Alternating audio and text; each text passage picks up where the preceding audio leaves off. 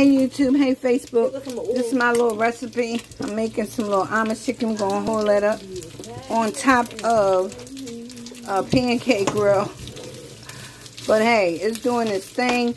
My pan was acting up, and it's not my frying pan. I don't even know the one I wanted to use. I started out with the one I wanted to use, but it wasn't acting right. And then I just said, let me try to make me some Amish chicken, like how they do it on the Amish thing. I didn't want to deep fry. So I just started to use the skillet, y'all. That's all I did.